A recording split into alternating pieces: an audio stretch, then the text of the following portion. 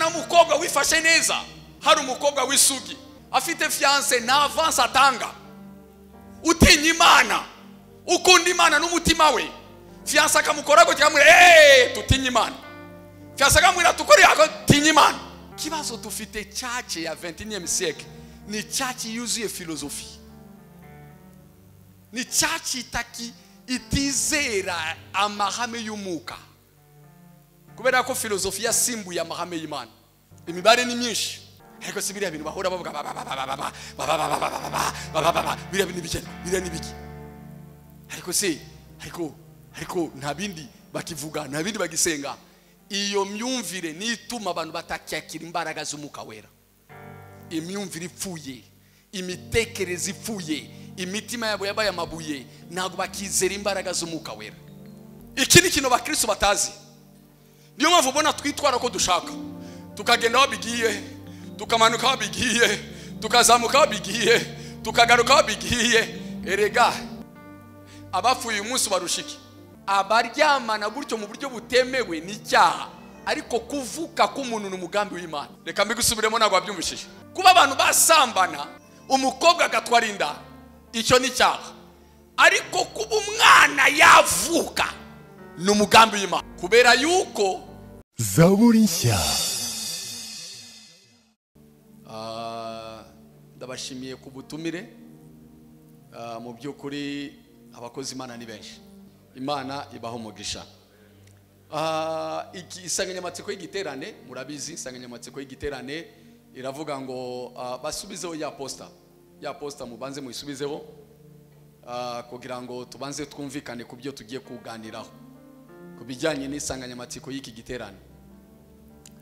Posta yacu iravuga kuri empowerment. Posta yacu mutuzanire posta yacu. Empowered by the Holy Spirit to fulfill God's given purpose. Mu magambo y'Ikinyarwanda nugu kwambikwa imbaraga. Kwambikwa imbaraga kubwo gushobozwa kugira ngo usohoze umugambi w'Imana ku buzima bwawe. Impamvu yawe yo kuberaho, impamvu waremewe. Mushumba yabikomojeho, ushobora kububizi cyangwa utanabizi, ariko uyu mugoroba bishobora kuba ari amahirwe yo kubimenya. Bibiliya iratubwira muri Yeremiya igice cya 2 umurongo wa 5. Yeremiya Imana imaze kumwohereza kujya kuvuga ubutumwa, areba imyaka ye, areba igihagararo cye, areba ubumenyi afite, areba n'abantu agiye gusanga, agira ubwoba. Atangira gutanga impamvu ku Mana.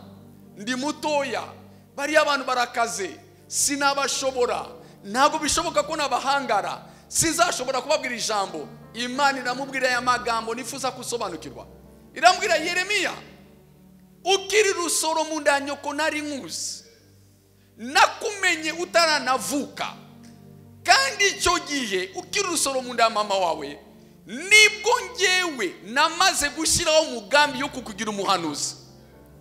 So mwana w'Imana uri hano, ndashaka kugutangariza yuko hari umugambi ubereyeho. Ushobora kuba utarawumenya, icyo si cyo kibazo, ariko ikibanze nuko ugomba kubanza kwemeranwa n'Imana. Nange umuhanuzi wawe waje kukubwira ngo hari umugambi w'Imana waremewe, hari umugambi w'Imana ubereyeho, hari gahunda y'Imana ubereyeho. Ubuzima bwawe ntabwo ari kubwimanuka, ubuzima bwawe ntabwo bwapfuye kubaho. Oya, uriho, uzabaho kubw'umugambi runaka. Nicyo twita hariya God's given purpose. Umugambi waremewe, umugambi w'Imana ku buzima bwawe, inzira Imana yaguteganirije. Bibiliya tubwira mu Efeso igice cya 2 umurongo wa 10 ngo twaremewe muri Kristo Yesu kubw'imirimo myiza kugira ngo tuyigenderemo.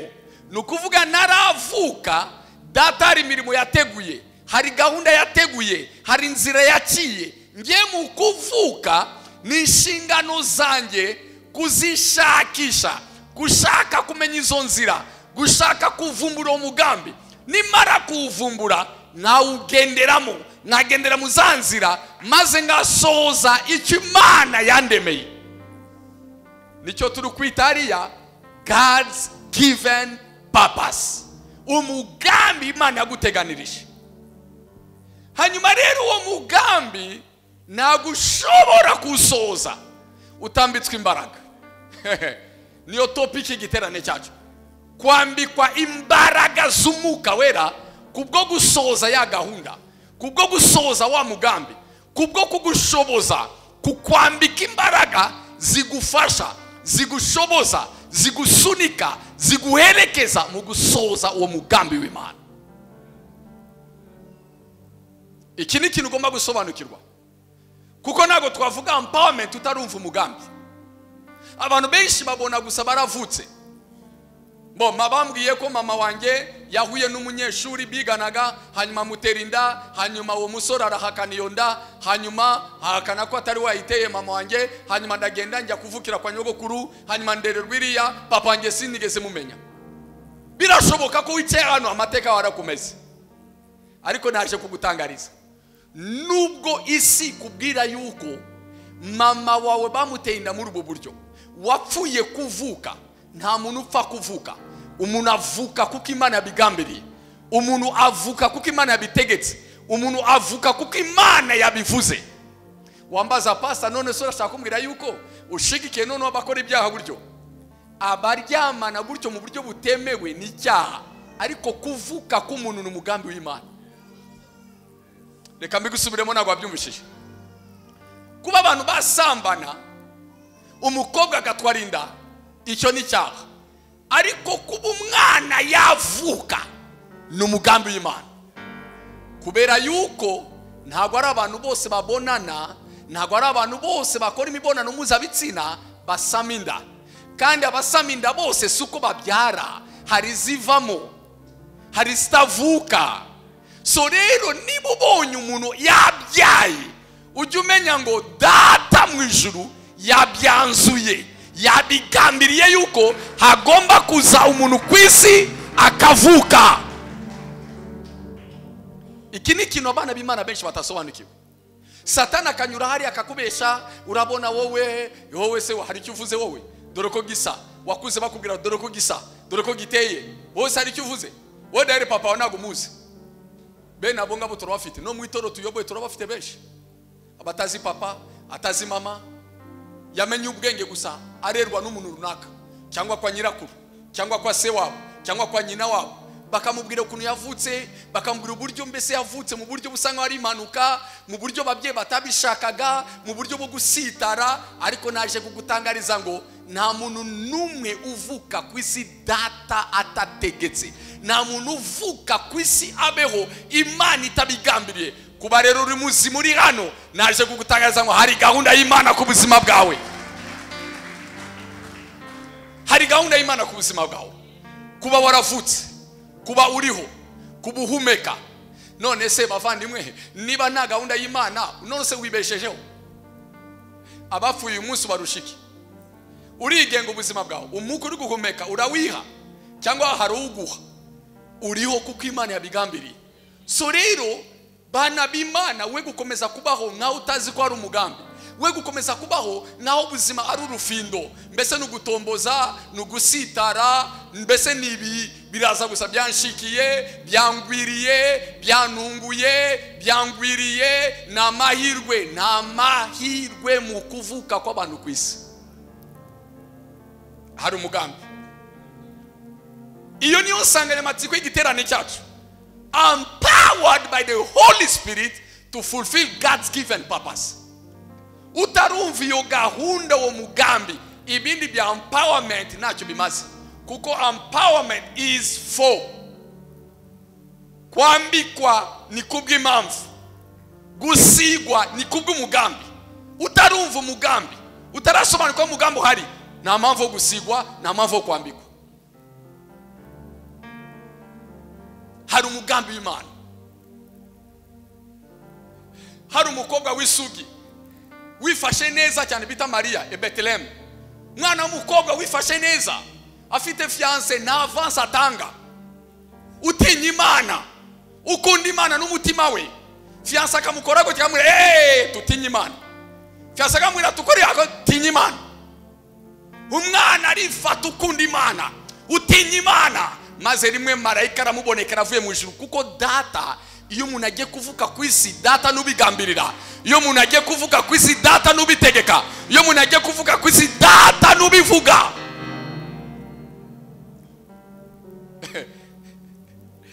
baramubwira wa mukobwa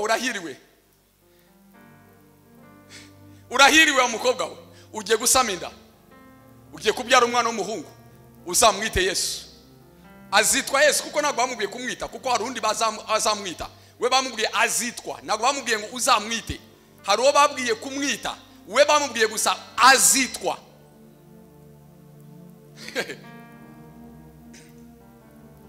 aravuga ese ko nazi umugabo fiancé wanjye nawe urabizi twebwe turabantu biyegura Imana nta avance nta gukoranaho nta bintu byo kugubagana twebwe ibintu byose biri gutya so ibi bintu muri kutubwira bizagenda gute ni gute ngewe narabonana n'umugabo ndi umukobwa w'isugi narifashe neza naratinya Imana ndashakisha kwiyegura Imana ubuzima bwanjye ni gute nasama inda nkabyara umwana w'umuhungu naryamanye n'umuhungu arambwira ngo humura umwuka wera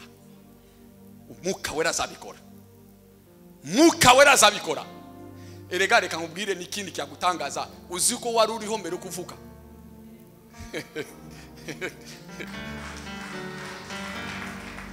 ntago watangiye kubaho umunsi wavukaga wari uriho mbere kuvuka.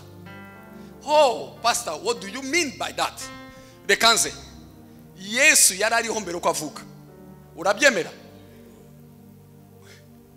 uko Yesu yari ariho mbere ko avuka ni nako nawe wari uriho mbere kuvuka muri compartiment y'Imana Biblia avuga ngo data w'umujinwe se w'imyuka n'ugenga imyuka yose iyo agiye kuvuka ku isi umuntu uzaba umushumba bazita Alfred Gatete afata muri compartiment ye umwuka wa Gatete akavanamo akagenda akavuga ariko umumama ugomba kusorera uyu muntu ninde akamushakisha ku isi akaza kuri umumama akamubwira ngo wa mudamu we nsorera uyu mwana uzamwite Gatete Alfred azambera umushumba azankorera azasana azahindura abantu azabohora nzamukoresha iby'ubutwari. Then wa mukobwa agahura n'umusore bagakora ubukwe bakabyara umwana bita Gatete Alfred.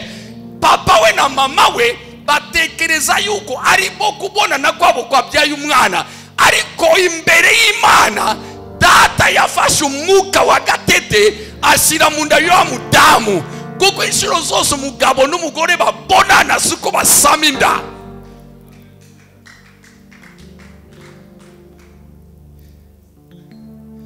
You existed even before to be born. Iki ni kintu bakristo batazi. Niyo mpamvu ubona twitwara ko dushaka tukagenda wabigiye tukamanuka wabigiye tukazamuka wabigiye tukagaruka wabigiye.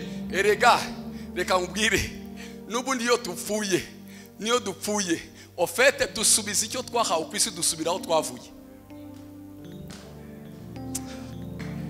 dusubiza wa mubiri ya wa undi wadutije wa mumama yanije umubiri nambaye wa mupapa yanije umubiri ariko iyo data yavuze ngo mission irarangiye mwana wanjye navivuye Dawidi amaze gukora iby'Imana ishaka mugiyeke arasinzira nago dupfa turasinzira gusinzira nukuva mu wa mubiri tugasubiza iby'isi bigasigara tugasubira kwa data ko mbwira ngo turaje twasoje umugambi twakoreye wa mugambi twawugendeyemo vivura data kavivura.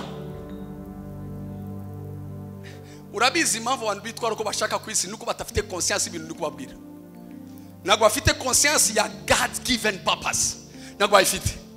Abantu babaho ko bashaka bakagenda uko bashaka bakavuga uko bashaka bakambara uko bashaka agatera inkokoro yashaka agatega uwo ashaka akariganya uwo ashaka agahemukira uwo ashaka kubera yuko batekereza yuko ubuzima ni hano ku isi. Naje kubahindura imyumvire naje kubavana hano maguru hasi We have a country where we came from. We have a country where we came from. Tufite igihugu aho duturuka nago tuvuka hano twaje kubona umubiri kugira ngo tugaragare ku isi, ariko mbere yuko tuvuka twari turiho, kandi aho twari turi niyo dusubira iyo twavuye muri umubiri. My friend, oh,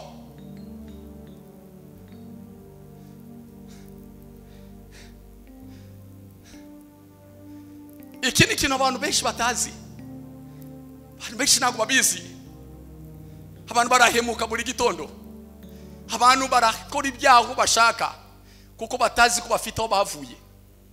Ntabwo bazi ko bafite aho bavuye, kandi ntabwo bazi ko bafite aho bohereje, kandi yabohereje kubw'umugambi, kandi wa mugambi abara iminsi.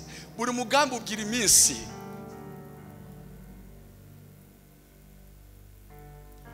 Yesu kuvuka kwe niryo somo ryacu. Yarariho bamushira mu nda ya nyina, aravuka, arangije asubiraho yarari kubwira se ibyo yakoze. Yesu nawe twavuga uyu mugoroba yuko amaze gukora ibyo data yashakaga mu gihe ke yasubiyeyo. Uwo murongo nawe ukongereye, wongere mu mirongozi. Yesu nawe amaze gusohoza ibyo data yamwereje gukora ku isi, mu gihe ke arangije asubiraho yavuye.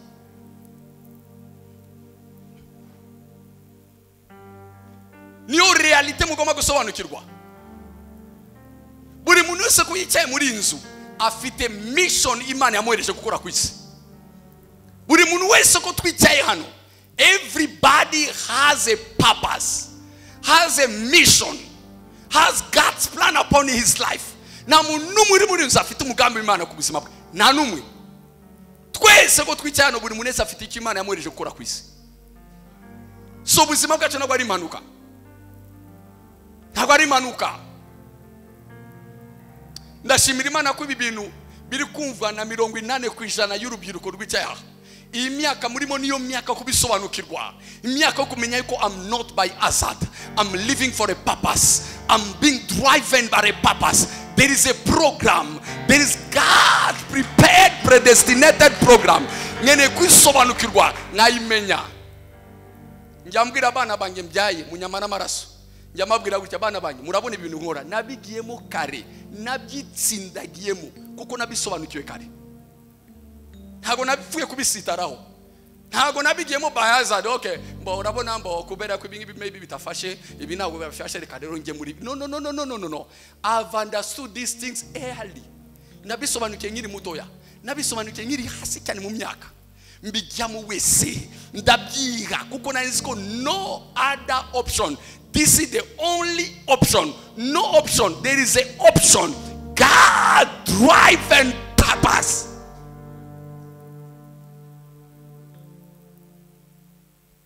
Ariko mwebwe muracyari mu myaka yanyu. Iyi myaka murimo niyo myaka yo gusobanukira ibintu biri kubabwira. Ni mu byumva muri myaka, I'm telling you, the future is bright. Ejo hanyu hazaza hari ni heza. Bizajya binyerera.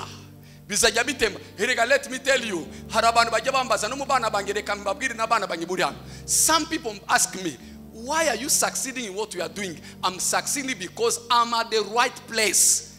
I'm doing what I'm supposed to do. So it must flow. Kubera iki bikugendekena neza, kubera iki bisa nkaho bitemba, kubera iki binyerera, kubera iki bifata. Hoya, nta rufindo rurimo. Yewe na complication irimo. Iyo uri mucyo Imana yakuremeye, iyo uri mu by'Imana yaguhamagariye, iyo uri muri gahunda y'Imana biratemba, birakoreka kubera yuko ni imirimo data yateguye kera. Wogomba gusobanukirwa, numara kubisobanukirwa ubigenderemo gusa, ukandagira data yagomba yakubwiye gukandagira, ukanyura yashakaga kunyura. That's it.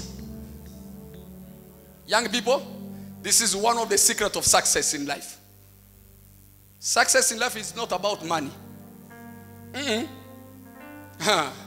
Kuba successful mu buzima ntabwo ari amafaranga. Diploma. I've seen people with degrees but failure in life. I've seen them. Narababonye. impamyabumenyi n'impamyabushobozi nyinshi bazipakiye burya, ariko ubuzima bw'abananiye narababonye. So kunesha n'ubutsinzi mu buzima ntabwo ari impamyabumenyi mbere na mbere nubwo tuzikenera, ntabwo ari imyaka mbere na mbere nubwo nabwo bikenewe, ariko naje kubwira ngo imwe mu mabanga yo kunesha n'ubutsinzi mu buzima ni ugusobanukirwa yuko utariho kubw'impanuka, utariho kubw'urufindo, wavukiye umugambi ukawushakisha, iyo wawumenye ukawugenderamo. Iyo wabimenye rero bitangira gukoreka. Iyo rero wongeyemo kariya kantu empowerment, yo amata byara amavuta.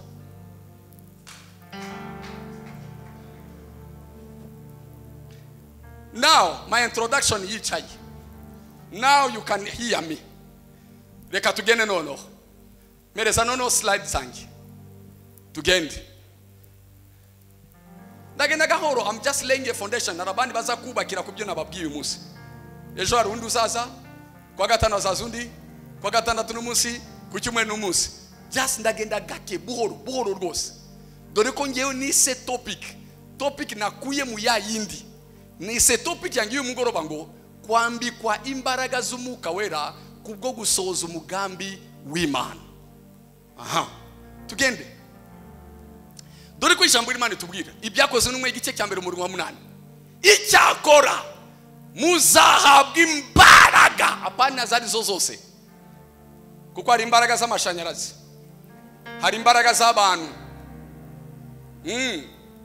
hari imbaraga za kimuntu, imbaraga ziri kwinshi. Hari imbaraga z'amafaranga, amafaranga nayo agira imbaraga, n'abantu bagira imbaraga, amashanyarazi agira imbaraga, nayo mashanyarazi aturuka mu imbaraga z'amazi. So hari imbaraga mu buryo bwinshi ku isi.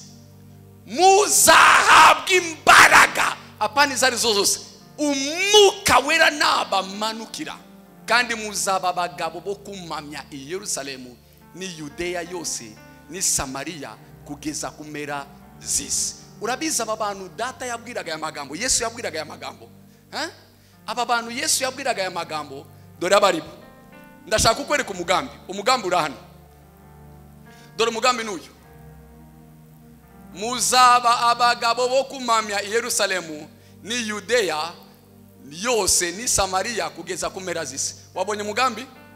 Data yarafite mu mutima we kubona i Yudeya bamenye Imana, Samariya bamenye Imana, imera zisi ijambo ry'Imana, n'abanyarwanda ijambo ry'Imana ibagereho. Data yarabifite, wari umugambi, yari dream ye, yari gahunda ye. Noneho yihamagarira abantu, arababwira ngo mwebwe nabahamagariye kumbera abagabo bo kumamya, niwo mugambi ngewe mfite, kurema abagabo bamamya i Yerusalemu, Yudeya, Samariya kugeza kumera zisi. Ariko rero mbere ko mubikora mugomba guhabwa imbaraga z'umwuka wera, kubera yuko bitabaye gutyo ntabwo muzashobora kubikora. Mutambitse izo mbaraga ntabwo muzashobora, mutakiri izo mbaraga muzananirwa. Muzagira ubushake bwiza bugira imbaraga nkeya. Nabonye abantu n'ubushizi, iyo mvugo nagira muri inzu mumaze kwimenya, nareba subiriyemo muri seminari y'ubushizi. Ubushake bwiza ni buhagije mu bintu by'umwuka. Nabonye abantu bagira ubushake bwiza mu bintu by'umwuka ariko bikanga. Umutima mwiza akawugira, ubushake bwiza akabugira, imbaraga ze za kimuntu akazishiramo, ariko reka nkubwire mu bintu by'umwuka icyo nasobanukiwe, ubushake bwiza ntabwo bugira imbaraga zihagije, umutima mwiza ntabwo ugira imbaraga zihagije, n'imbaraga za kimuntu ntabwo zigira imbaraga zihagije kugira ngo usohoze umugambi w'Imana.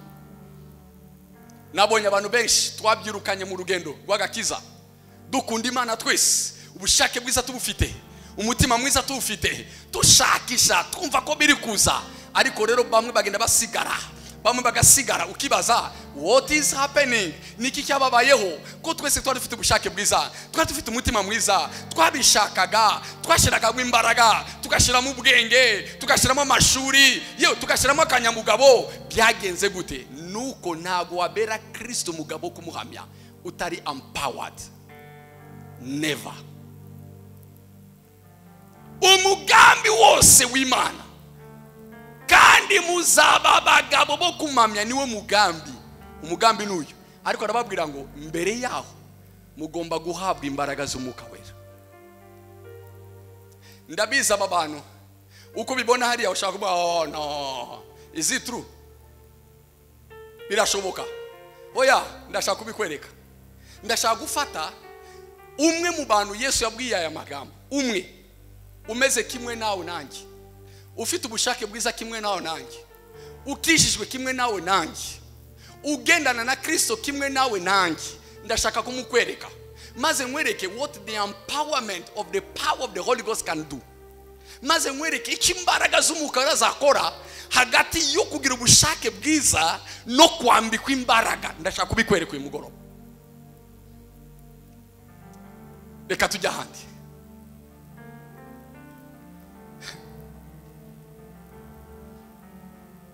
Next, tugende.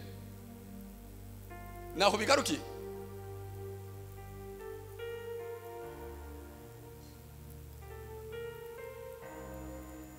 It's not possible.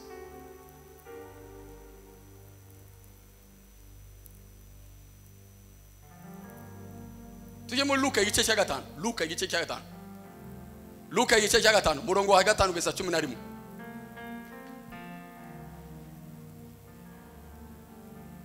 Luka igice cya 5 murongo wa 5 kugeza 11. Ndashaka gusoma. Simoni aramubaza ati, aramusubiza ati, databuja twakesheje ijoro dukora cyane, nyamara ntacyo twafashe, ariko kuko ubivuze reka okay byaje. Simoni aramusubiza ati, databuja twakesheje ijoro dukora cyane, nyamara ntacyo twafashe, ariko kuko ubivuze reka tujugunye nzijugunye. Ari kuvuga inshundura.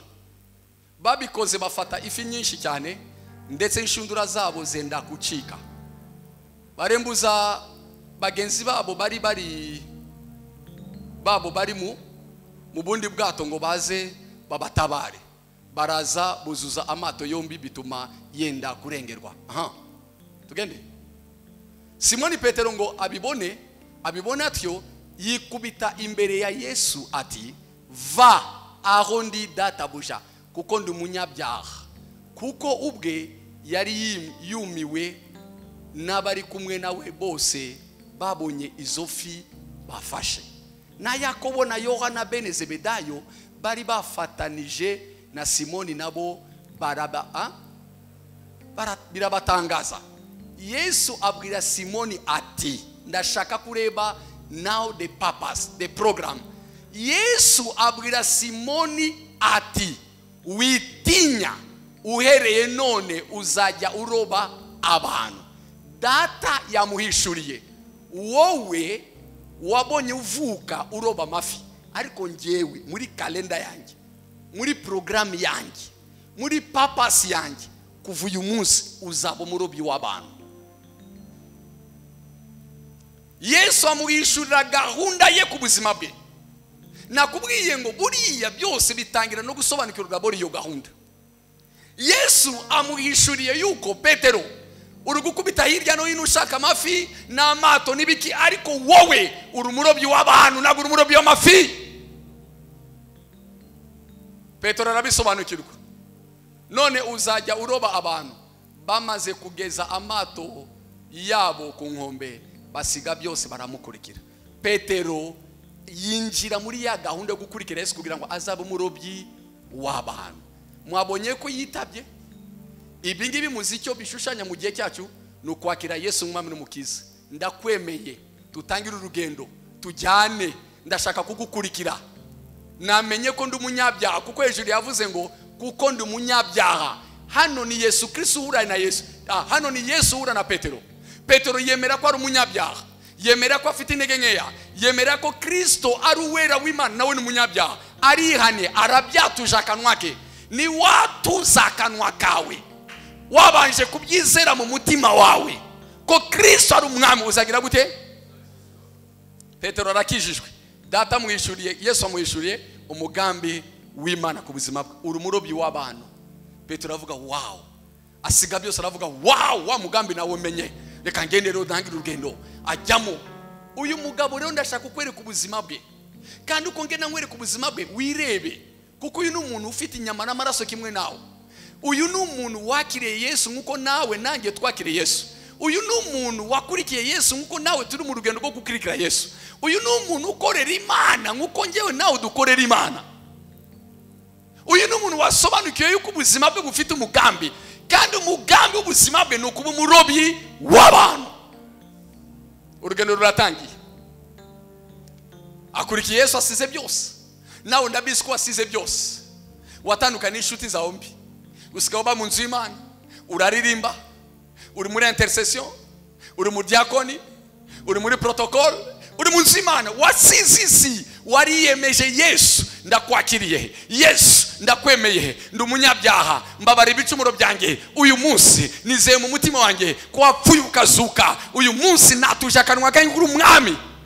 Wowe nanjye dore urugendo Yesu yanyujemo Petero. Uyu mugabo atangira afite ubushake bwiza. Hari ubushake buruta kusiga byose ukamukurikirana. Hari ubwo mufashe turacyari kumwe. Hari ubushake buruta ubungubura. Usize amato yuzuye amafi. Icyo icyakurazaga ijoro niki samafi se ntuyabonye, ahubwo bakagombe kugundira ukavuga cyo nashakaga nakibonye. Ahubwo amenya yuko nubwo mbonye aya mafi, ariko hari ikindi kiruta amafi nasobanukiwe ko nubwo nkora, nubwo niga, nubwo mfite papa na mama kwisi, ariko hari ikindi data yaneganirije kirenze aya mashuri ndi kwiga, kirenze aka kazi nkora, kirenze aya mafaranga mfite, kirenze imyaka mfite. Hari indi gahunda, kuba umurobi w'abantu. Arasiga byose arakurikira, atangira urugendo. Ariko uyu mugabo rero ndashaka kukwereka ukuntu byamugendekeye. Ubushake bwiza mu bintu by'umwuka ntibihagije, umutima mwiza naguhagije, hatarazaho empowerment. Ibi byose bisigara ari inzozi. Umurobyi w'abantu bisigara ari inzozi. Tujye muri Matayo igice cya 16. Murebe uyu mugabo n'ubushake bwiza yagaragaje. Umugabo akurikiye Yesu, baragiye. Noneho igice cya 16 hano bamaze imyaka 2 hafi n'igice. Hano mureba tugiye gusoma, n'umugabo umaze imyaka 2 n'igice yasize amato yuzuye amafi, yitaba umuhamagaro we, yitaba umugambi w'Imana, asiga byose, atangira gukora Yesu, atangira kugendana na Yesu, atangira kumujya inyuma, atangira gushakisha gusoza umugambi w'Imana ku buzima bwe. Dore igice cya 16 Matayo. Petero aramwihererana, atangira kumuhana ati, biragatsindwa mwami, ibyo nibikazabeho na hato. Arahindukira abwira Petero ati, subira inyuma yanjye Satani, umbereye igisitaza, kuko ibyo utekereza atari iby'Imana, ahubwo utekereza iby'abantu. Uyu ni umuntu wasize amafi, agaragaza Yesu ubushake bwiza. Ariko mu rwa rugendo aracyavangirwa, umwanzi aracyamuvangira, aracyamushyiramo amajwi ye, aracyamushyiramo ibitekerezo bye, kubwera ku bitekerezo ufite n'iby'abantu. Uyu mugabo ubushake bwiza yagaragaje kare, ariko aracyitwa Satani. Iyo nasomye hano buri gihe nibaza ngewe, nari kubaza Yesu arihe? Ari Satani wiruka arihe? Kuvuye ngo akuva inyuma arihe? Arihe ko namubona? Nari kumusezerera uwo munsi. Amafi nasize nabaye Satani, amato 2 nasize akazi kanjye, ndakwitaba. Hari umutima mwiza urenze ubushake nakugaragarije, mbaye Satani. Ariko uyu mugabo ko mureba, hari ikintu cyari kirimo kubura. Hari hakibuze ikintu, hari hakibuze ikintu. Ubushake bwari buhari, umutima mwiza wari uhari, umwete wari uhari, ishyaka ryari rihari, ariko hari kakibuze ikintu. Kandi icyo kintu nicyo wakira uyu mugoroba, nicyo ugomba kwakira. Nimumubonye ubushake bwiza arabufite, ariko wapi tu biri kumusiga akaya bikamusiga. Tuzamuke tujye muri Luka kandi nanone 22 umurongo wa 35 kugeza 62. Nuko bamaze gucana umuriro mu rugo hagati baricara, Petero nawe yicara hagati yabo. Umuja amubonye yicaye ahamubona aramwitegereza aravuga ati n'uyu nawe yari kumwe na. Mumve rero mufashe tusome 1:2-3. Ati ngwiki ngo ko mutabivuga neza, ko mutabitsindagira, ko mutabishimangira. Uyu n'umuntu wasize amafi mama amato abiri aricyo cyamurazaga ijoro. Yesu yamusanze ibitekerezo byamurenze yibaza ubu koko ngiye gutahiraho, ndabwira abana ko narari ijoro iki, nasize mu rugo mbwira abana ngo ngiye kwiseta ningaruka mama aracana imbabora, ubu koko ngiye gutaha pe ngiye gutahiraho pe. Yesu amusanga muri ibyo bihe amuhesha amato abiri yuzuye amafi, amato ageraho atangira kurengerwa.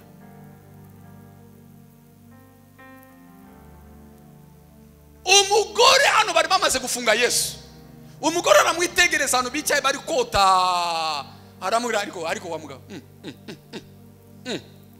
ariko wone sinakubonaga muri hasi Nyarugenge, wowe niwe nakubonagayo. Petero wallahi kwa Mungu nabambia uriya mugabo mureba hariya simuzi. Nakubwiye ngo mu bintu by'umwuka ubushake bwiza ni buhagisha, umutima mwiza nuhagisha, ishaka ryonyine nirihagisha, umwete wonyine nuhagishe. Hagomba kuzamo akandi kantu. Iyo kakanu kagiye mu n'imodoka bahaye forwing, iyo yafashe mu byondo imodoka zikomeye harakandi kantu bongera kuri vitesse. Yego bifite vitesse ariko harakandi bashiramo, iyo bagashizemo n'ibyondo n'ibyayifata. Hashize umwanya muto undi aramubona aramubwira ati nawe uruwo muribo. Mumfashe nano dusome 1:2-3.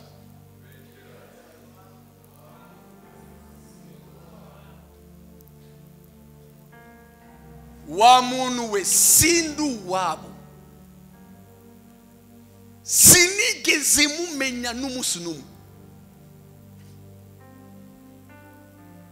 Uyu n'umuntu wakiriye Yesu umwami n'umukiza, n'umuntu wasezereye isi, agenda atandukana n'abakope bakera. Twaduhungu tumugendaga agendaga arabasezerera, twadukobwa agendaga na twadusezerera. Araza yiyegurira Imana, ajyana mu mana ubushake, ajyana mu mana umutima mwiza, kuko yakunze Imana, yakozwe n'ubutumwa bwiza bwo kwihana. Umutima we wamukozweho maze gukorwaho yitaba umuhamagaro, arihana, yakira Yesu. Kuva uyu munsi ndagukurikiye tujyane. Ariko ageza ahantu baramubwira ngo nawe ndakuzi, wagena aravuga simuzi. Ubwa kabiri aravuga ngo sindu wabo. Tujyane inshuti yanjye.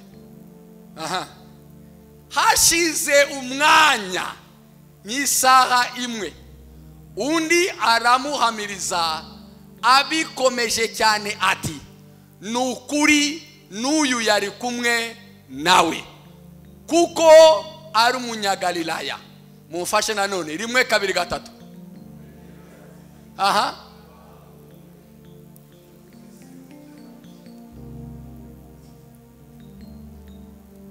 Amuhinduye umusazi.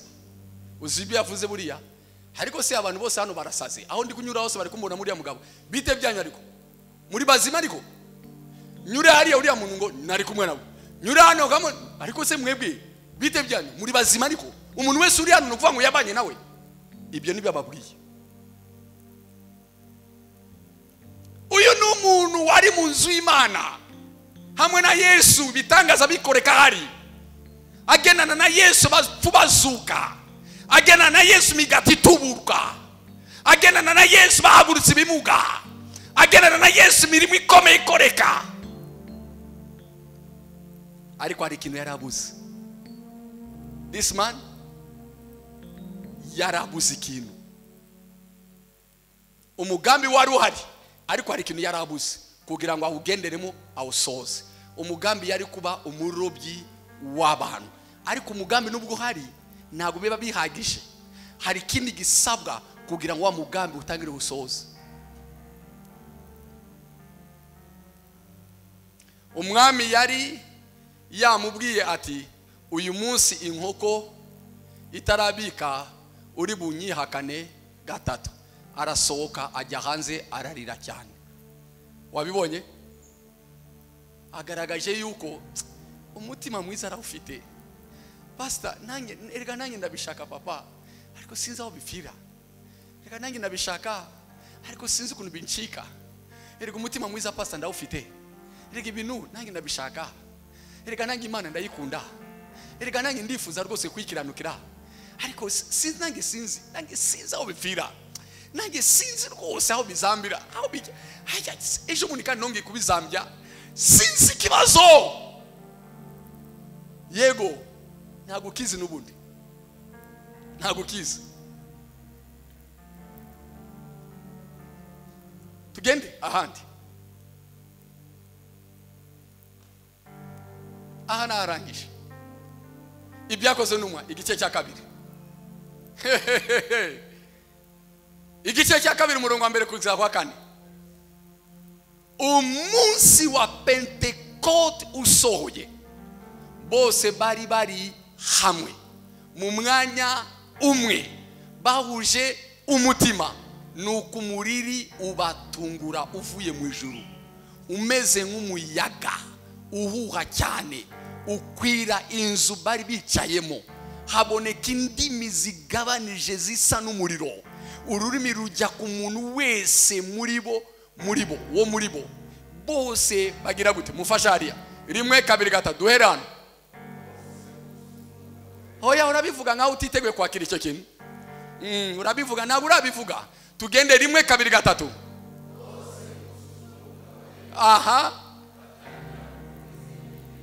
Aha. Wabibonye? Uyu mugabo yakiriye Yesu Kristo, bushaka arabufite, inyota arayifite, ariko hari limitation. Kubera yuko hari ikintu yari atarakira. Imbaraga z'umwuka wera. Mwana w'Imana urashaka kuba ubuzima bw'ubutsinzi. Mwana w'Imana urashaka kuba ubuzima bunesha. Ukeneye imbaraga z'umwuka wera. Ubushake bwawe bwiza ntibuhagije mu buzima bwa Kristo. Umutima wa mwiza ntuhagije mu buzima bwa Kristo. Hakeneye empowerment, hakeneye kwambikwa, hakeneye kuzuzwa, hakeneye ikindi kintu kikuzaho kijya hejuru ubushake bwiza n'umutima mwiza. Utarambikwa izo mbaraga zige hejuru y'umutima mwiza n'ubushake bwiza, zige hejuru y'ishaka ryawe, zige hejuru y'umwete wawe, ndakubwiza ukuri, ibyo uvuga biracyari amagambo. Hari umunsi ibihe bizavuguruza ibyo uvuga. Petero baramuvuguruje, ibihe byaramucugushe, aracuguswa, ibihe biramuvuguruza, bivuguruza ishaka rye, bivuguruza umutima mwiza we, bivuguruza ibitekerezo bye, arahinyuzwa. Nawe abona yuko ibi bintu bikeneye ikindi kintu.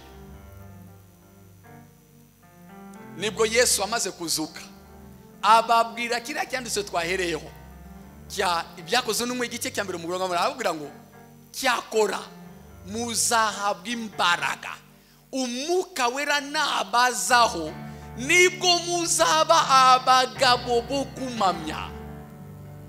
Erega narabigishije, nabonye ubushake bwanyu bwiza, nabonye umwete wanyu, nabonye umutima mwiza wanyu. Petero, impamvu nagutereranye nuko nabonaga umutima wa mwiza, ariko nanone nkakugira imbabazi kuko ntabwo bihagije nkabona ishyaka ryawe ariko nkanabikubwira yuko uzamakana ugahakana nakubwira ko uzamakana ugahakana ariko njye narabibonaga yuko ubushake bwiza ufite ntibuhagije nabonaga yuko umutima mwiza ufite ntibuhagije nabonaga yuko ishyaka n'umwete ntibihagije ariko icyo gihe Petero narabikubwiraga ntiwari kubyumva kuko watekerezaga nk'umwana ariko ubu ngubu none uko bibaye wabisobanukiwe wamenye ko ukeneye ikindi kintu kirenze ubushake kirenze umwete kirenze umutima mwiza icyo ni imbaraga z'umwuka wera maze rero uwo munsi urashika uwo munsi umaze kugera ngo wari umunsi wa Pentecote maze rero bicaye hamwe bategereza n'ishyaka kuko Yesu yaramaze kubategura arabwira mutegereze nimutatanye vuba vuba mugume hano Yerusalemu kugeza abo data basohorezaho isezerano basezeranije azabambika mutegereze kandi nanjye nabibabwiye hakiri kare muzaba abagabo bo kumamya imbaraga z'umwuka wera nizibazaho mutegereze bategerezanya amatsiko barategerezanya inyota bagira inzara bagira inyota yo kubona uburyo batsinzwe yo kubona uburyo bushake bwabo bwiza butakoze bakabona uburyo batsinzwe buriya Petero yasengaga ya minsi 120 yitegereza atekereza uburyo yahakanye Yesu uburyo yavuze ko atamuzi uburyo Yesu yanambimuburiye ariko arabihakana birinda biba nyamara yabimumenyesheje mbere akajya bitekerezaho akajya avuga ariko nzabigenza gute koko iki kintu nzagisubiza mu nzira gute iki kintu nzagikosora gute ariko izo mbaraga ndazishaka izo mbaraga ndazitegereje izo mbaraga ndazikeneye izo mbaraga ndazikeneye izo mbaraga ndazinyotewe izo mbaraga ndazishonje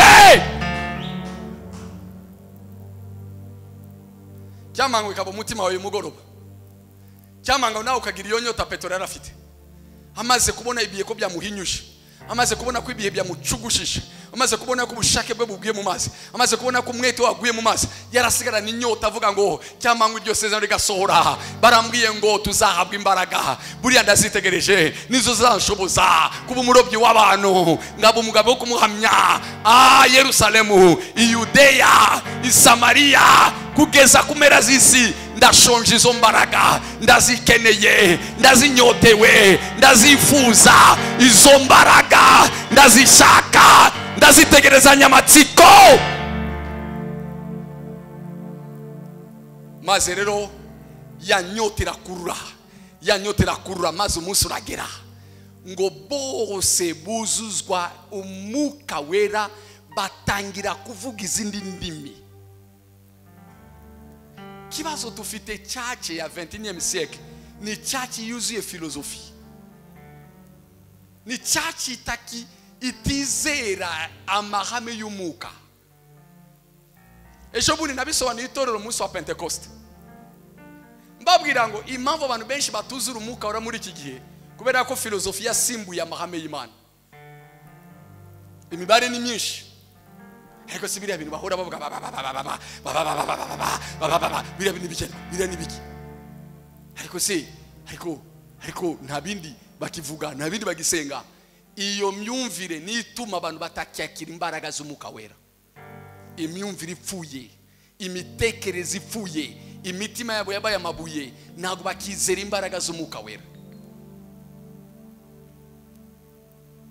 myumvire ipfuye ugasanga ubundi akabwira ngo ariko se abantu bose bagomba kuzura umwuka wera abantu bose ese ni ngombwa ko abantu bose bavuga mu ndimi naje kubwira ngo bose bagomba kuvuga mu ndimi ntago bishoboka bose bagomba kuvuga mu ndimi bose buzuza umwuka wera batangira kuvuga izindi ndimi nk'uko umwuka yabahaye kuzivuga mugiye ukirimo kwitarura ukivanamo n'ubundi uzivanamo mu gihe cyose cyumva ko ni cyabariya buriya biriya byo kuvuga mu ndimi ni by'abapasteri ni by'abavuga butumwa ni by'abariya ba intercessor nyine iyo tugiye gutanga amateka nibo bafata mikro riba buriya ni byabo ese abantu bose biriya ni byabo twebwe no biriya ni bya intercessor ni bariya abantu bagenda na pasteri ni bavuga butumwa ni bakozi Imana mu gihe cyose ukitekereza gutyo n'ubundi uzaba muri wa mubare ukuyemo bose buzura umwuka wera kandi bose bavuga mu ndimi byose ni inyota yawe guriga ni inzara yawe nicyo kikurira ibi bintu ni inzara gusa n'inyota numvishe n'abandi bantu bavuga gutya imyumvire ipfuye ituma abantu batakira imbaraga z'umwuka wera abandi baravuga gutya none se wa munsi wa Pentecote muvuga muri Bibiliya none se ko bavuze mu ndimi abantu babumva bavuga mu ndimi zabo ko izanyu tutamenya nibyo muvuze ndikumva uvuga ngo pastor icyo nose nanjye rwose ako nanjye njya nibaza icyo kintu okay nicyo cyanzanye n'ubundi nicyo cyanzanye nanjye reka ngubaze iki kuko hari igihe Yesu yasubizaga mu bibazo bakamubaza ikibazo naye agasubiza baza ikibazo bagahabwa igisubizo nanjye rero reka nigane Yesu uyu mugoroba nanjye ngubaze iki maze uhabwe igisubizo abavuze mu ndimi nibo bamenye ibyo bavuze cyangwa ababumvishe nibo bamenye ibyo bavuze ahubwo kuba utumva ibyo navuze ahubwo ikibazo ni wowe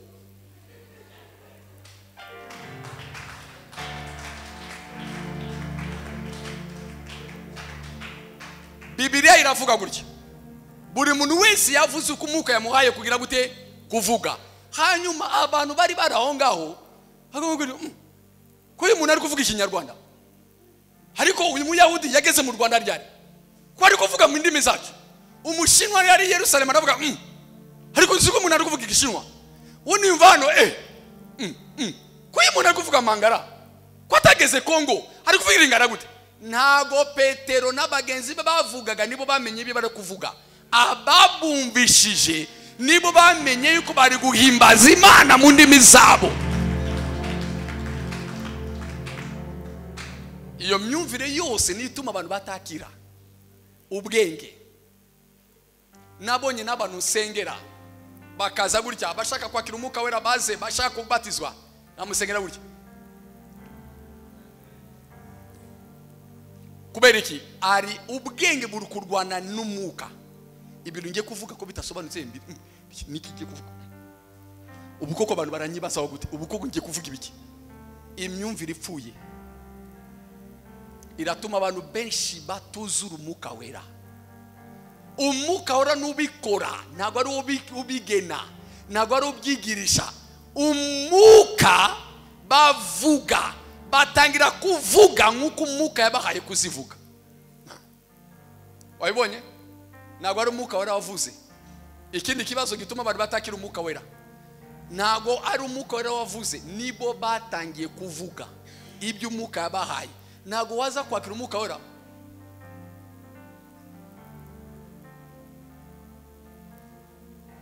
ubu bari kugusengera never batangira kuvuga ntago ari umwuka wera uvuga it's your mouth must be open and then the spirit flows through it icyo kibuza abantu benshi kwakira impano y'umwuka uyu mugabo rero mureba uyu mugabo uyu munsi amaze kuzura umwuka wera ya deja yarafite deja ubushake yarafite inzara yarafite umwete yarafite umutima mwiza maze rero ako kantu kaje kwambikwa empowerment yaje ndashaka kukwereka icyabaye tugenda ahandi kuri iki gice cya kabiri manuka ku mirongo yo hasi hano tambuka rwose ahandi ya mirongo 20 no nago birangiye no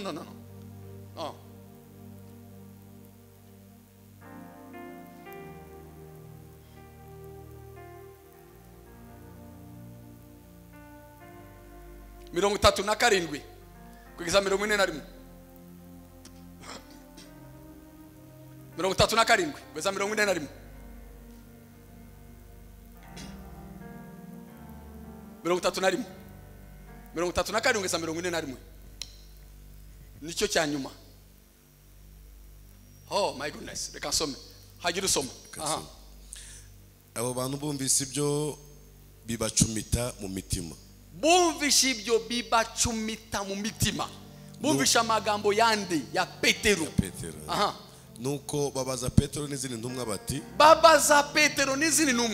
Petero babwiraga umuntu mugabo bamubwiraga ngo nawe uri umwe muri bo nawe uramuzi akavuga umva ndarahiye sinigeze mumenya simuzi none amaze kwambikwa amaze kuzura amaze gupakira arahagarara mbere y'imbaga y'abantu baje guhuruza baje kureba icyabaye aravuga arabwiriza ashira amanga aravuga aratura aravuga mwumva icyavuyemo mu magambo yavuze Petero arabasubiza ati arababwira nimwihane umuntu wese muri mwe abatizwe mu izina rya Yesu Kristo mu izina ryande mu izina rya Yesu Kristo kandi wowe twakubwiye ngo usana urahakana twakubwiye ngo umwigisha urahakana twakubwiye ngo nawe urumwe muri bo urahakana uyu munsi utangiye kuvuga ushize amanga ngo mubati ngo tubwiki twihane tubatizwe mu izina rya Yesu Kristo ushize amanga wa mugabo we urabivuga weruye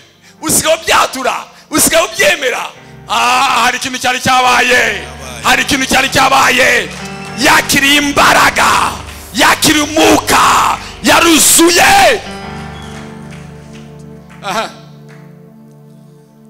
mubatizwe mu izina rya Yesu Kristo umubone kubabarirwa ibyaha byanyu kandi namwe muzahabwe iyi mpano y'umwuka wera namwe murahabwe iyi mpano nk'uko twayihawe ntabwo ari iy'aba Petero ntabwo ari iy'abakozi b'Imana Petero ari kuvuga n'abantu batarakizwa arababwira gutya nimwihana mukemera mukabatiza namwe murahabwa uyu mwuka nk'uko twawuhawe so limitless ntabwo ari y'umuntu umwe ntabwo ari iya generation imwe ni yanjye n'abazavuka ejo n'abandi bazakurikiraho n'abandi kuko isezerano ari iryanyu n'abana banyu ni iryanyu n'abana banyu n'abari kure umva bose ni iryanyu generation ni iry'abana banyu generation ikurikira yego n'abari kure bose n'abari mu Rwanda n'abari Aziya n'abari Australia n'abazahamagarwa n'umwami wacu n'abandi bazahamagarwa kera n'abazaba muri 2023 yarasi Nyarugenge nabo ni iryabo n'abazaza mu giterane 2023 iseza nabo ni iryabo nuko akomeza kubahamiriza n'andi magambo menshi arabahugura ati mwikize abiki gihe biyobagiza nuko abemeyemo amagambo ye barabatizwa abongeye ku basanzwe kuri uwo munsi baba nk'ibihumbi 3 abiyongereye kubigishwa ni bari bangahe ibihumbi 3 bangahe ese urabona i empowerment ya Petero yarari imbere y'umuntu umwe barambwira ngo wowe nawe usa n'abariya aravuga ndarahiye mu izina ry'Uwiteka ntabwo muzi noneho ahagaze mbere y'ibihumbi 3 ati yatinyaga umuntu umwe none ahagaze mbere y'imbaga aravuga mu ruhame aratinyutse arigishije hiyongereye abantu 3,000 wa mugambi data yamubwiye nibwo ashoboye kusoza data yaramubwiye Kristo amubwiye agitangira wowe uyu munsi ngusanze uri kuroba amafi ariko sicyo nakuremeye sicyo naguhamagariye sicyo naguteguriye sicyo nateganije wowe nubwo nagusanze uri kuroba amafi ariko mu mugambi wa data uri umurobyi w'abantu afata urushundura umwuka umunsi umwe mu butumwa bugufiya ajugunya urushundura avanyemo abantu 3,000 uzi icyabiteye spiritual empowerment ntabwo uzasoza umugambi Imana ku buzima bwawe utitaye kuri ibi bintu byo kuzura imbaraga z'umwuka wera uzagira ubushake bwiza buzagwa mu mazi uzagira umwete ugusige uzagira ishyaka uriyoberwa ibyakubayeho ibi bintu byo kwakira imbaraga z'umwuka wera Yesu yabwiye abigishwa be yarabarebye benshi basize ibintu byabo yasanze Matayo ari umukoresha w'ikoro arambwira vayo avayo asanga Yohana na Yakobo bavayo asanga Petero na Andre bavayo asanga bose agenda bahamagara bagaragaje umutima mwiza, bagaragaje ubushake bwiza, bagaragaje umwete, bagaragaza ishaka. Uyu mugabo Petero ari bintu nabasomeye, yigeze gukata umuntu ugutwi, afata inkota atema umuntu ugutwi kugwa hasi. Yesu aramubwira oya tubigendanye mu gute wari kwa mugabo we, ibyacu ntabwo barwana gutya, ibyacu nibyo mu mwuka, ntabwo turwana mu nyama n'amaraso. Akira ku gutwi agusubiza ku muntu. Uyu mugabo yarafite umwete, yarafite ishyaka, yarafite passion. Ariko reka nkubwire ikintu kimwe yarabuze spiritual empowerment. Umugambi wari uhari, awushaka, awunyotewe, awukeneye, awifuza, ariko akagira imipaka, akagira ibyimwitambika, akagira imipaka, akagira ibyimwitambika, akagira ibimusiga, akabyirukana inyuma ariko bikamucika, akabyirukana inyuma ariko bikamusiga, akabyifuza ariko nabigereho. Ariko umunsi yakiriye empowerment, umunsi yuzuye umwuka wera, umunsi yahawe imbaraga, ikibwiriza kimwe avanamo abantu 3,000. Uwo munsi nibwo tushobora kwita Petero umurobyi w'abantu.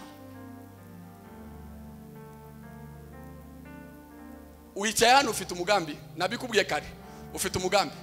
Hari icyo data yaguhamagariye, hari icyo yakuremeye, hari muri gahunda y'Imana rukuna ari kukubona, ariko ntabwo ushaka kusobanukirwa. Ukiri mu bushake gusa, ukiri mu mwete gusa, ukiri mu manyama yawe gusa, amanyama yawe, ukiri mu mubiri nyine, ugashiramo amaraso n'inyama, ugashiramo imbaraga. Oya, hakeneye empowerment. Empowerment y'umwuka, kuzura imbaraga z'umwuka, ni nk'imashini bashizemo amavuta.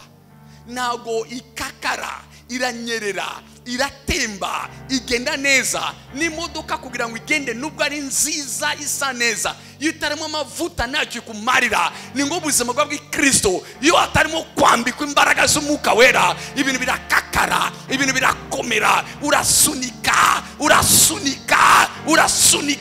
ukoresha imbaraga nyinshi. Ariko iyo wambitswe, ariko iyo wakiriye, ariko iyo wuzuye, mambra shaka rekaparinele reboshata, uratemba, uranyerera, biratungana, biratemba, birikora. Iki rero Satani azi imbaraga zacyo, niyo mpamvu yayobeje itorero. Iki kintu ndi kubabwira, iri torero y'ikinyejana ya 21 ntago bemera imbaraga z'umwuka wera. Umwanzi yatuvangiyemo za filozofi, ariko ibi bintu by'indimi narumvishe n'abakristo bari mu itorero. Noneho tureke n'ahandi mu itorero ngewe nyoboye, narumvishe abakristo bamwe mu bana banjye ngerega biriya bintu nibyo bari abahagara kuri mikoro hariya, biriya ni by'ababishayi, ni by'abari abasenga hari imbere, ariko se ni by'abantu bose. Oh, okay, bravo. Iyo njyumvisha ngo ndakubara bravo. Okay, komerezaho, uzabimenya ugeze imbere. Natwe nuko byari bimeze buri imyaka, iminsi yawe yo kumenya niraza, iminsi iracyari y'ubujiji, ariko numara gukubitika ikinyuranyo kikakugera ahantu, buri uzashaka kumenya, kandi nugira inyota yo kumenya uzayishurirwa, kandi numara guhishurirwa uzicuza, unaririre imyaka y'ubujiji, nibyo wahombye, nibyo watakaje, nibyo wagombaga kwakira, nibwo uzabimenya. Nibwo uzabimenya. Satani afite ukuntu yatuyobeje, afite ukuntu yaturiganije n'ubundi muhamagaro n'umuriganya. Umurimo we mu muhamagaro mu nkomuke n'umuriganya. Araza akakwereka biriya bintu bitasobanutse abantu bavuga, nawe ugiye kubivuga n'ubwenge, umuntu ubwenge wowe, umuntu wize wowe uravuga ibintu biri. Bya bintu wumva, bya bintu ubona, bya bintu tuba tugora. Baba we, biriya bintu ubona, biri ubona hano tuba twivugisha, biri ureba mu mwuka barimo gukoreka za transaction. Hari biba biri kwimuka, hari biba biri gushingwa, hari ibintu biba biri kurandurwa, hari ibintu biba biri kujugunywa, hari ibintu biba biri gukururwa, hari ibintu biba biri kwirukanwa, hari ibintu biba biri gukinguka, hari ibintu biba biri kwinjira, hari ibintu biba biri gusenyuka, hari ibintu biba biri kushingwa. Iyo twafunguye imashini tugatangira riboshata rekaparandelebo remasheke rikaparaka le abashata. Iyo tubikoze kuriya ushobora kutabisobanukiwe, ushobora kutabyumva, ushobora kuba ubinenga, ushobora kuba ubyibazaho. Naje kubwira ngo Yesu we yamenye agaciro kabyo, Yesu yamenye imbaraga zabyo. Yarebye Petero n'ubushake bwiza, yamubonanye umwete, yamubonanye ishyaka, aramubwira ngo nubwo ufite iryo shaka, nubwo ufite uwo mwete, nubwo ufite uwo mutima mwiza, ariko haracyabura ikintu. Icyakora muzabwa imbaraga umwuka namara kubazaho, nibwo uzaba umurobyi w'abantu, nibwo uzaba umugabo wo kumamya i Yerusalemu, i Yudeya, i Samariya, kugeza Nyarugenge.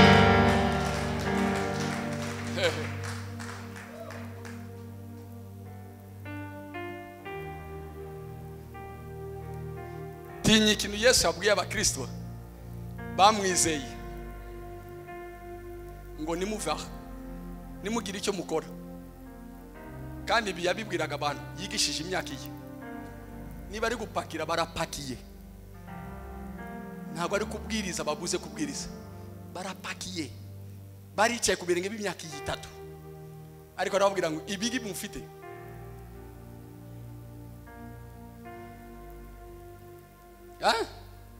urabyumva. Ariko arabarebye papa n'aya makarni inyigisho ziruzuyemo, ariko arabareba aravuga ibi ngibi mwanditse hari ikindi mutegereze.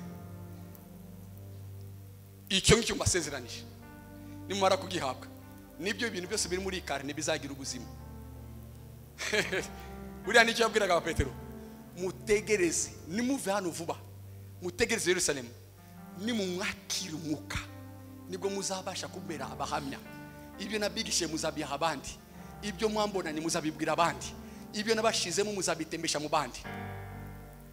The empowerment is compulsory. Empowerment ni ya bose pastor, ni compulsory, nta muntu wayirenga. Kereka niba ushaka kuvanamo 0. Abanyeshuri bari hano bari kumva iyo mvugo. Iyo batanze ibibazo mu kizamini, burya hari igihe umwarimu avuga ngo iki kibazo cya mbere kiri compulsory.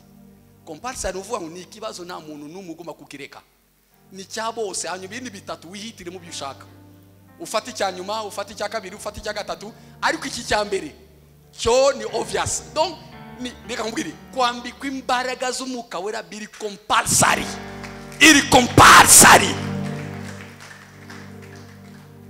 Mwana w'Imana, ibi bintu nubisimbuka sinzi aho ubuzima bwa Gikristo buzajya.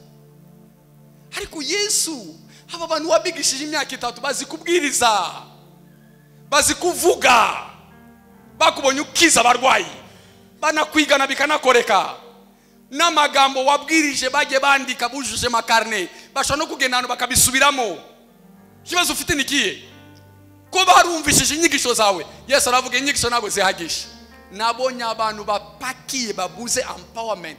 Iyo pakiye ubuze empowerment usigara uvuga gusa, ariko ntabwo bumuhamya. Reka mbisubiremo. Iyo wigishijwe gusa ni wambikwa imbaraga z'umwuka wera, usigara uri uvuga gusa, uri umuvuzi, ariko ntabwo uri umuhamya.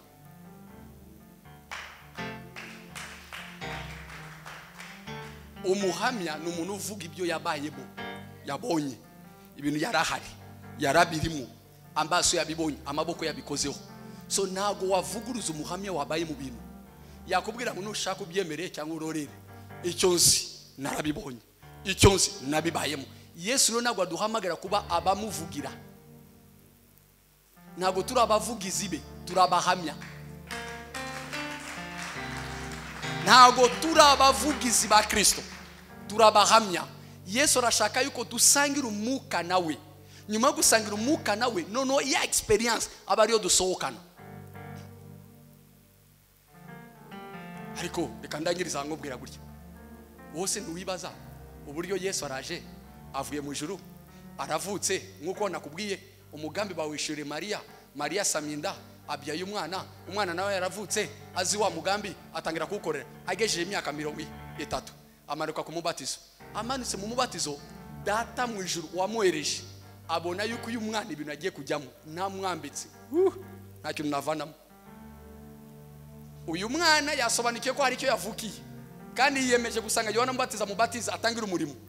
biravuga ngo Yesu agiye gutangira imirimo asanga na Yohana umubatiza, amusangira Yorodani aramubatiza. Data mu ijuru abona yuko icyo akeneye, yavuye hano namupakiye, yavuye hano namuhaye ubumenyi, kandi amaze kwirishurirwa yuko ayavukiyeho kurokora abantu. Ariko ibi bintu niyo yagira ubushake bwiza, niyo yabyifuza, ntamwambitse ntacyo nasarura. Data yabyanzura mu ijuru ngo Yesu avuye mu mazi, ijuru akinguka, umwuka wera umuzaho mu shusho y'inuma.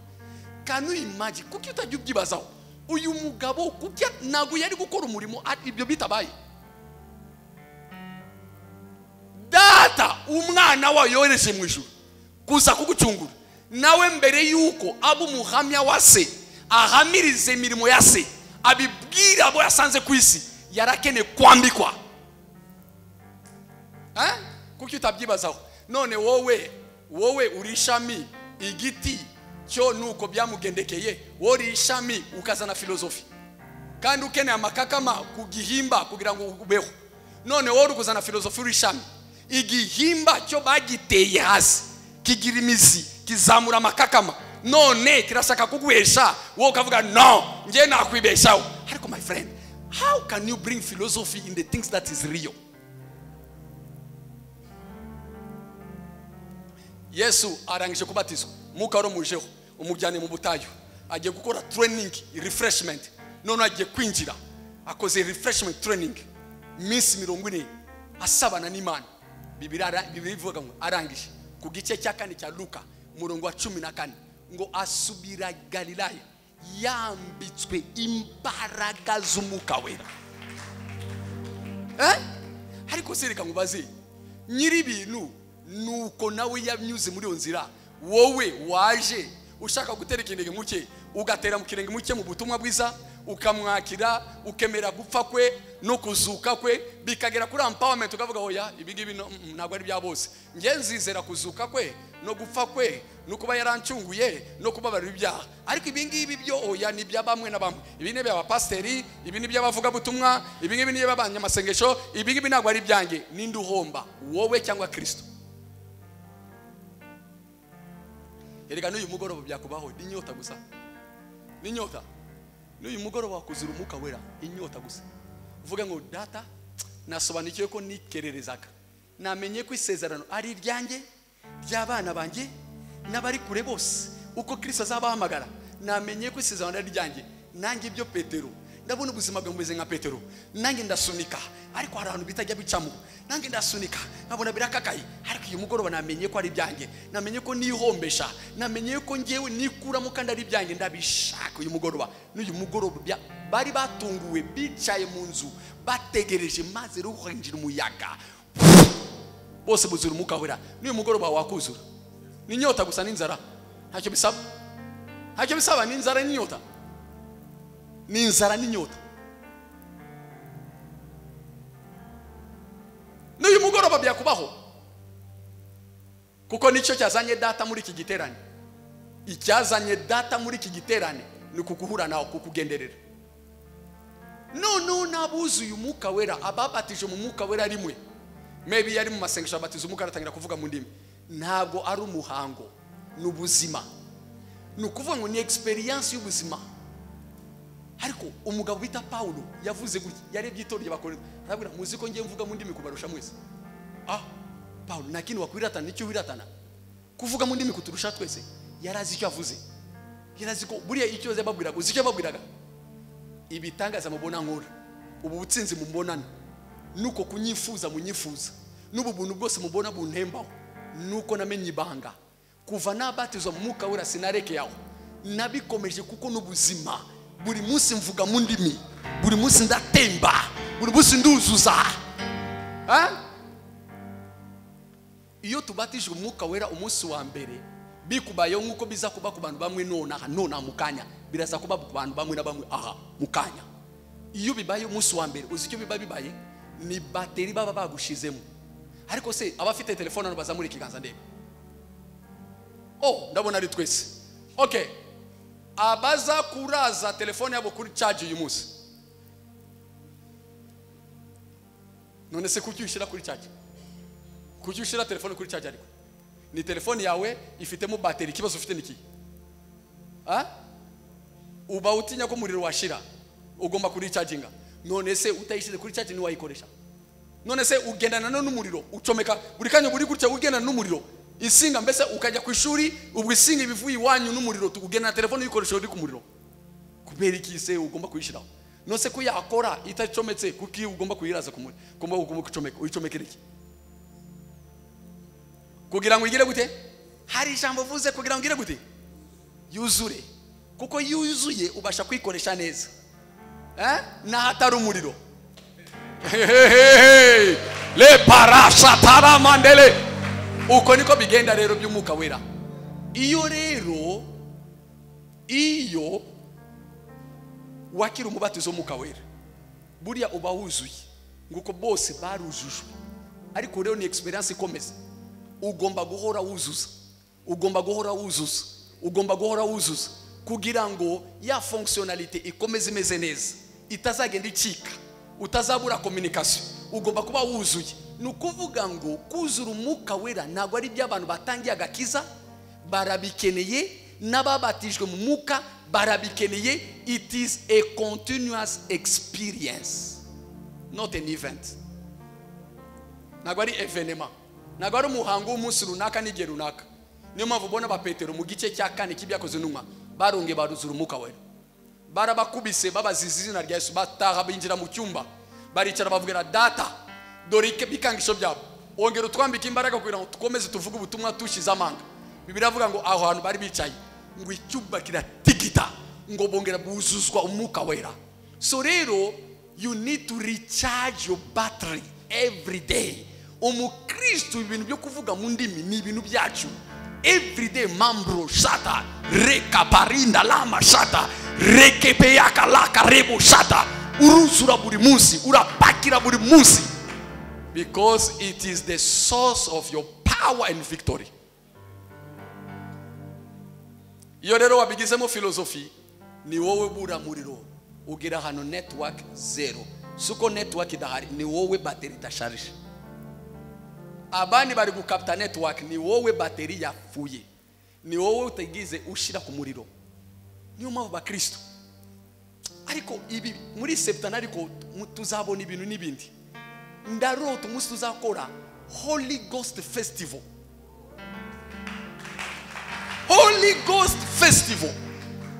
Holy Ghost Festival 24 hours speaking in tongue ndababwiza ukuri ibintu mwarebesha amaso yanyu bamwe mwaguruka ibirenge bikava hasi Holy Ghost Festival umwe agafata inguni ari undi agafata ari undani wicarana ufukama urambara mwasinda abarira bakarira abaseka bagaseka abarambara bakarambara Festival of the Holy Ghost mwabona ibintu mwabona abantu bava hasi gutya ibirenge mukabibona bikazamuka munakazamuka mukira kasubira hasi ariko the church is a philosophy full of philosophy ibintu bitafite sense bitafite icyo bivuze nibiki ne bifite icyo bivuze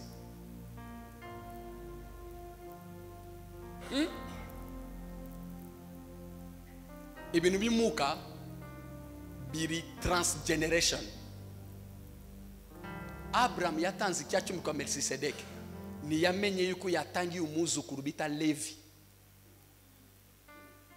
When I pray in tongue, sometimes I'm praying for my grandchildren without even knowing. Bandi gusengera abuzukuru ntari mbizi uburyo bazavuka. Hariho Satani yitambitse ko inda ye igomba kuvamo. Ariko isengesho ryanjye ry'uyu munsi ushobora kugenda in generations. Urabizi ibintu by'umwuka na mupaka bigira. Le secret à parler la langue. Secret à parler la langue nuko. Le parler la langue kuvuga mu ndimi birenga imipaka. Ushobora kuba ndi hano ngakemura ikibazo kiri mu Bushinwa. Ushobora kuba ndi hano ngakemura ikibazo cy'abana bazavuka nyuma y'imyaka 100. Ndi aha ubu muri 2023 ngakemura ikibazo kizaba muri 2050.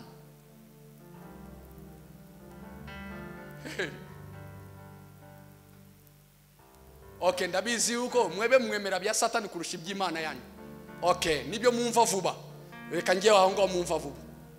None se ko wemera ko sogokuru wawe utigeze ubona sogokuruza wawe yafashe igitambo atambira Imana ye, uyu munsi biri kukukubita uyu munsi kandi utigeze umubona? Kuko nibyo mwemera vuba, nibyo mwabyumvise. None tugaruke ku byacu. You see? Kuko byuriya mugabo mubyemera vuba kuruta ibyanyu, kandi ibyanyu nibe bifite imbaraga kuruta ibye.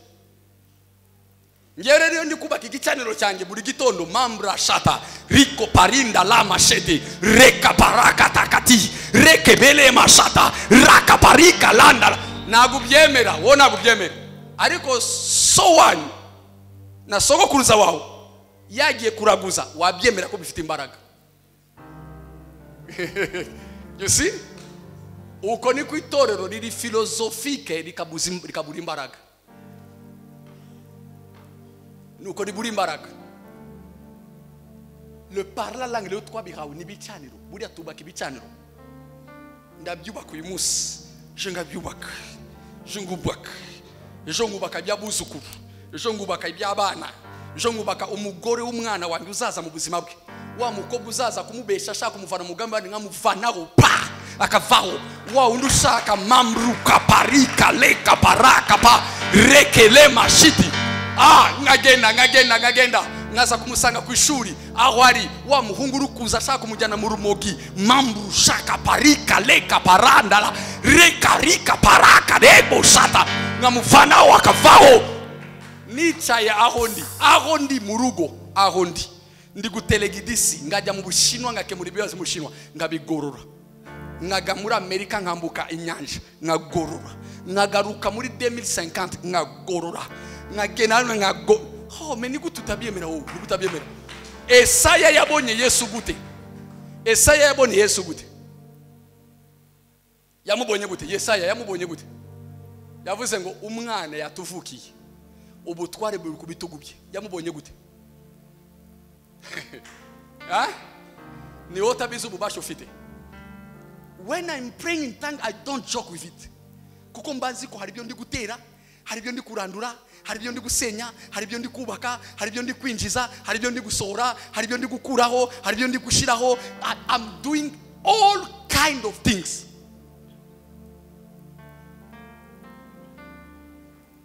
Mwe mufite imbaraga mutazi musuzugura. The church twakagombe kuza gutya materane yacu. Let us pray. Maze tugafungura umuriro. Haba barozi n'abacwezi baza gudukinisha mu materane yacu. Akiruka nkana atafite imyenda mu mureba. Ariko baraza materane akicara hariya akakuvanga ukabona muvuga butumwa ari kwibagirwa. Hariya nanimo kubabwira iki? Hariya nanimo kandi umucwezi ari kubakinisha kubera iki nta muriro. No fire. Nurwana n'isazi ucana umuriro. Ushaka gukemura ikibazo nurwana n'isazi. Isazi ukiguzwa wasarerega. Inyura aho ukajyaho. Ariko isazi ariko uyu munsi byageze izi sazi. Wasara icyo ukora niki? Uratuza, uracana. Iyo rero ushaka kurangiza ikibazo, ariko wowe reka nkwikifuzo kimwe gusa. Reka nkwikifuzo kugira nkwereke yuko uburyo bwo gusenga mu bwenge biri limited. Reka nkwereke gusa ngo haye ikifuzo sengera itorero kimwe gusa, sengera itorero. Buri icyo wasengera uzicariyo, Mana itorero ryongerwe, abantu bakure rwose, umubare uyongere, ku cyumweru tuzaba twuzuye hano, aho tuzagira kiriti ya kabiri, pastor wacu mwambika amavuta. Ariko utabona hari za sport utabona. Nuzi ko ku cyumweru umwanzi yaragiye yaramaze gupanga, nimugera hari ya keyboard bakayicana gutya pa igaturika, mugasigara gutyo luwaje kabapfana. Wowe ntabwo ubibona kandi umwanzi yabipanze deshe. Ntabwo uri kubona yuko muzaba muri hariya muri gusimbagurika gutya pa umwaka nyerera agakubita umutwano mukatura umurambo mukawusohora mugenda. Ibyo ntabwo uri kubibona. Urareba gusa abantu biyongere, uri kureba gusa ibyo. Ntabwo uri kubona yuko waba wicaye ari uri kuririmba hariya iriya ventilateur kavari ya satani yabipanze tu pa apa mugateragura umurambo mujyana seshka wona kubibona ibyo ariko byo wo gusa mana yongere but ibyo biri limited my friend. The good way to praise mambru shata repa shata rikaparinda makudria katele reba shakatalabo ringana mashakate rekapababa rebababa rakapayakate rengene meshata riakatala masha. Uri kundeba wabona yuko ntacyo ndi gukora ntacyo nakoze sawa ntacyo nakoze ntacyo nakoze wowe ubona ko ntacyo nakoze nakoze bikomeye noneho igitangaje kindi mu kuvuga mu ndimi shobora kuvuga ijambo rimwe muri conversion buriya navuze igitabo cyose. That the mystery behind.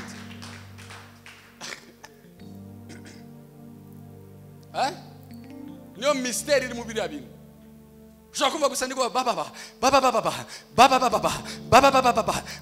ariko si uyu muntu ni baba ni biki ntabwo uri kumenya buriya ni igitabo ndi gusoma igitabo cyose nakirangije. Nasengeye wowe, nasengeye abana bawe, nasengeye abuzukuru, nasengeye abakazana, nasengeye wowe ukumuna wa baba uyu muntu ari gutakaza igihe sawa ndi gutakaza igihe uzabimenya dukuze. Reka dukomeze tuzamenya ko nagusize. Reka nkomeze tu ndi gukina nawe komeza ugira ubwenge nge ndi gukina komeza ugira ubwenge nge ndi gukina ariko nuzubwire imbere uzamenya ko umunyabwenge ni ngewe si wowe. Uzabimenya tukomeze gusa mureke nyine. Ituro ryarasuzuga ikintu cyo kwambikwa imbaraga. Niyo mubona abantu batakikorera umugambi w'Imana. Abantu babayeho kupfa kubaho, abantu babayeho gusa kubaho, bakajyaho bigiye, bakazamuka bizamutse, bakamanuka bimanutse, bagakataho. No, because there is no alignment. Alignment comes by the empowerment.